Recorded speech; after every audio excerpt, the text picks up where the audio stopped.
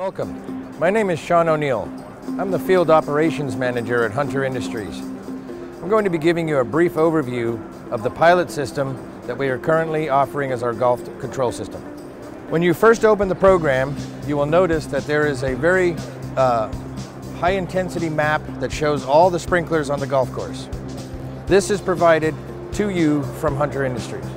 As we go into the command center of the pilot, this is where the end user will program what he requires for the nightly irrigation. You have, in this area right here, different adjustments that the superintendent can create. He can have up to 16 of those across the top. These will be things that he does the most commonly as an irrigation practice. Once we check on one of these colored boxes, say I want to pick 20 minutes, then I can just come over to the column of which I would like to apply that 20 minutes. I then click on that column, and then all of my sprinklers will change to that runtime. Once I am done creating all the changes that I would like to see for tonight's irrigation, we come over to the processing tab. This is where the software will take and process all of the irrigation commands based on the hydraulics on the golf course. So we pick a start time, say for example 10 p.m., or I could change it to 9 p.m. if I'd like. We save that, and then I click on this by start time button, and now the computer is generating a schedule based on the hydraulics and the piping network within the golf course. Once it's done, it's fairly quick. This is a large golf course. You can then look at your flow graph for all the different areas. Each box on this graph represents a sprinkler. These are the colors of the sprinkler groups that they're going to be operating.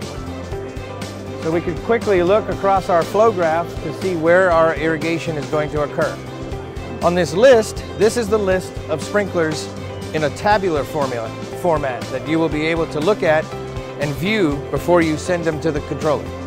So as I scroll down, you will see this gives me all the start times and end times and how long they're going to run for each individual sprinkler.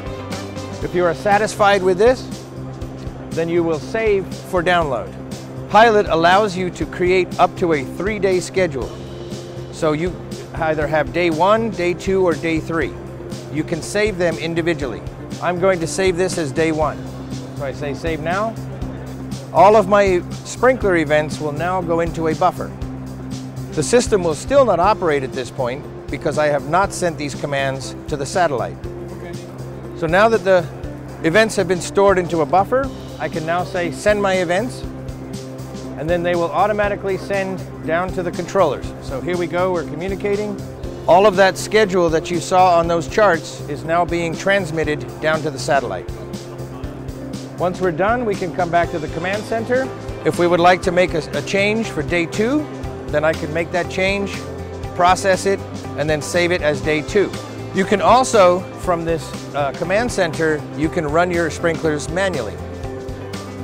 So if we switch to a manual mode, we can pick on a group of sprinklers or an individual sprinkler. So if I say run this sprinkler, I can say just you, or I can say set the whole group, and then therefore it will populate a number for that group.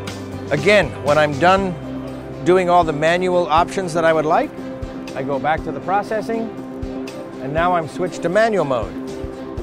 So if I process by start time here, this will only save for manual events. This is a one-time event. Once this has been irrigated, these will no longer exist.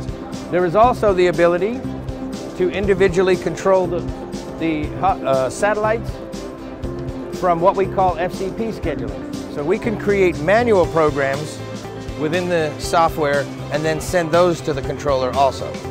We could create blocks. The satellite has the ability to group together up to 10 valve-in head sprinklers. These will operate simultaneously if you put them into a block. Very easy to create a block.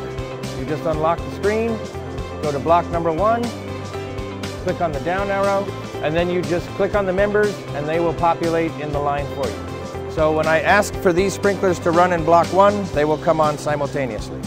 Under your stations, this is where you would put what kind of sprinkler you're using and what kind of flow is available. So if I click on this little plus, I can see here that all these sprinklers have been assigned to these different stations. The sprinklers are created under another area, which we call System Setup. This is under a thing called pick lists. In pick lists, these are adjustments that we can apply to the irrigation schedule so that we can have different types of adjustments based on the environment or on the sprinkler type or whatever. So here we have plants, here we have soils, here we have environment, here we have a station adjusts. Here is where we also enter what size of pipes are on the golf course. But here's my head types. To enter a new head type, basically you would come over to this catalog list, click on the sprinkler that you would like to apply, then click on the nozzle size and the pressure that you're going to operate. Once you click on that, it adds it to the list. As you can see, I just added that new sprinkler. Under sprinklers, we're going to determine where these sprinklers are used. So because I picked under the sprinkler head, I picked the 885. But I could be using that in several different places on the golf course. So I can actually identify that by this category here. We also have an option called hard start. If you would like your greens or your tees to start at a specific time, then you can create what we call a hard start and then apply that to the group, to the management group. Hydraulics, very simple to set up. You have a water source. The values in this column right here are what we define as our soft start. So that way it ramps up your pumps so that they don't water hammer and create problems with your pipes. Your hydraulic tree is very easily created because when we created the pick lists of the pipes and the sprinklers, they now come into play when we create the hydraulic tree. So if I click on this piece of pipe right here, I can click on this little gear cog, I can add a pipe, and then here is the choices that I created in my pick list. So it's very quick to be able to put your hydraulic tree together. Thank you very much. Thank you for visiting the Hunter booth. Hope you have a great day.